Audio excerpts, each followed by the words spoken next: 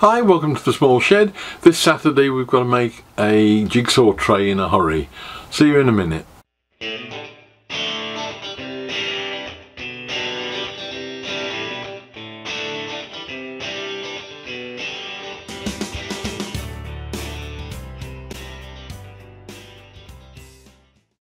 Now we're off down to Weston-super-Mare tomorrow, hopefully.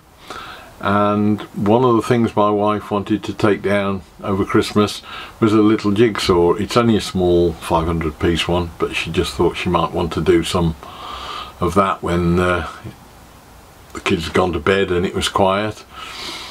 And we've got a large tray that I normally dig out from under the settee in the front room that she uses over Christmas when she's doing jigsaws.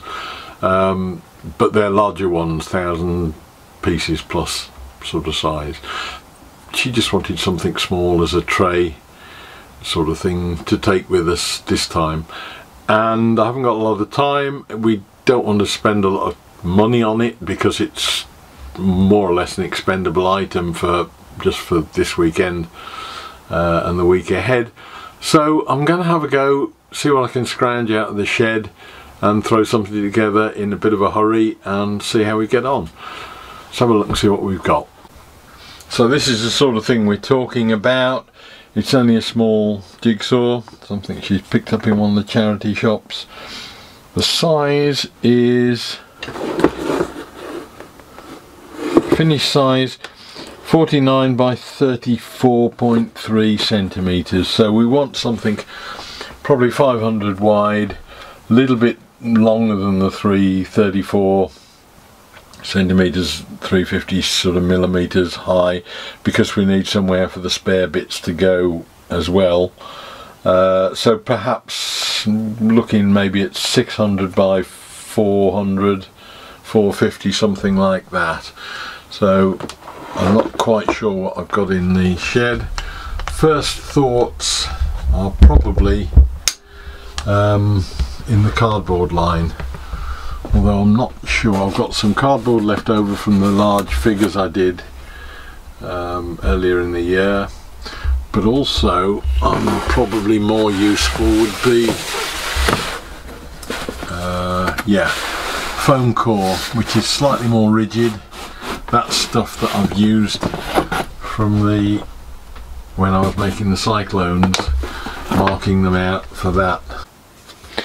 If nothing else, it'll get rid of another bit of junk in the shed, because it'll probably be discarded once we've got Christmas over, or as likely as not end up in the roof ready for next year.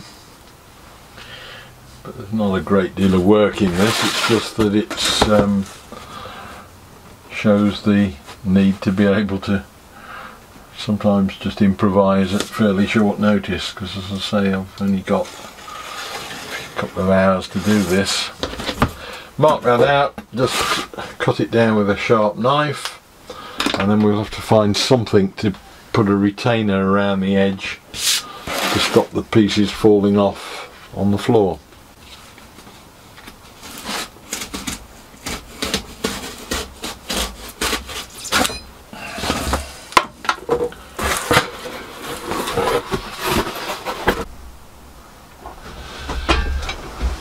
Look up here and see what we've got. I don't really want to use, I've got tulip wood that's quite nice and would do nicely, but it's a little bit heavy, a bit overkill, and I don't really want to use decent timber on it. Just have a look and see what else there is. There's a piece of, I don't know where that's come from, but there's some quite nice, that's MDF that's had a rip taken off it,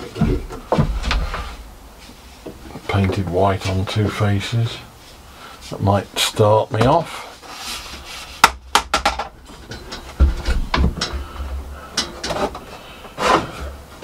That's beading off the old conservatory. Suffered a bit over the years, but again it might not quite enough, but another piece there. Yeah, that might do. Let's have a look and see. Yeah, I think that's ideal. I've got a couple of pieces of trim that came off our conservatory probably 15 years or so ago. It's left over from the kit of parts I had to build it from Wicks. I've got a bit of, I don't know what this has come off, it's a rip of MDF that's been painted. Can't even remember what I got that from or what I've used it for, but it'll do me for, I think I'll do the sides with this.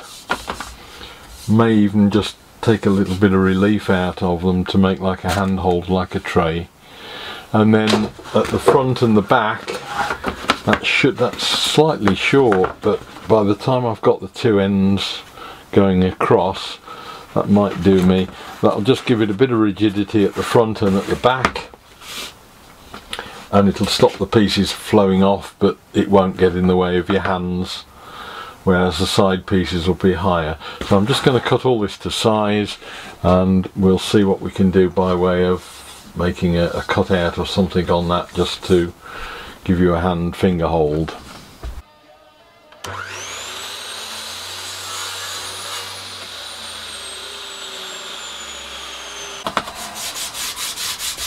When I was down at Yandles in the summer, I picked up a load at their annual exhibition of this Merca abrasive. It's the stuff that you can almost see through. It clears itself, self-cleaning almost. It's brilliant stuff. I recommend anybody that hasn't tried it to get some. I'm waiting for a pad to come through that's like a hand sanding pad that this will attach to with Velcro, but it really is, it's fantastic stuff, much better than normal sandpaper as far as I can see at the moment. Makes a bit of a mess, but proves it's working. I've got different grades. I bought probably half a dozen or 10 of each grade, but so far I've been using this one of each grade for a couple of weeks now, and there's no sign of it getting any duller or less effective. Brilliant stuff. I'm not sure how or even if this will work. Probably wreck the pieces, but I've got a couple of marks on here that represent the midpoint and 2 inches either side. I've got a router bit in there with a curved top. I'm hoping if I can just feed that onto it and then feed it along 4 inches and then pull it back off, it'll give me a hand, little finger relief place in the side. So we'll have a go and see. I'm doing it slowly in little stages, but we'll see what happens. Probably wreck it, but we'll have to go to plan B if we do that.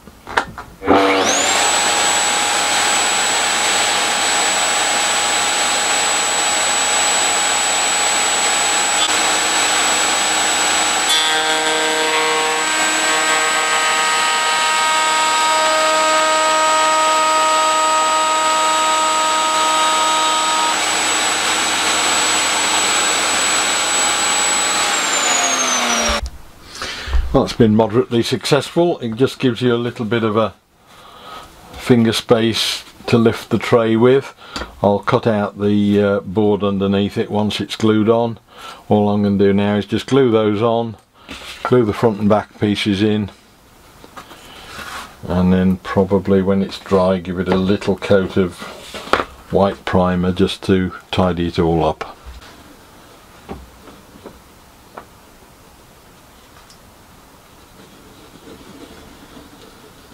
So that's it now. It's glued up and reasonably substantial. It fills the brief, I think. It's got a couple of little hand slots in it just to be able to lift it up like a tray. The only thing it could do with is a bit of paint. Again, time is of the essence, so I'm going to just give it a quick spray of white primer. That should do us fine.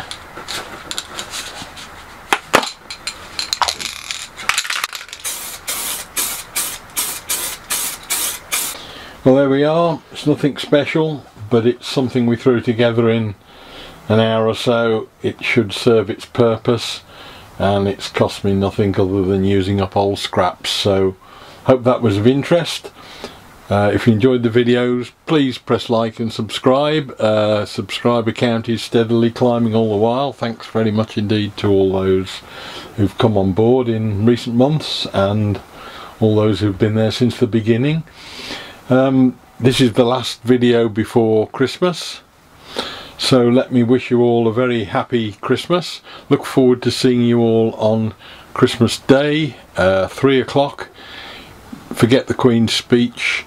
I shall be running a series of effectively 14 videos on a daily basis from Christmas Day onwards, based around the 12 days of Christmas, set of very tortuous builds based on that. Look forward to seeing you then.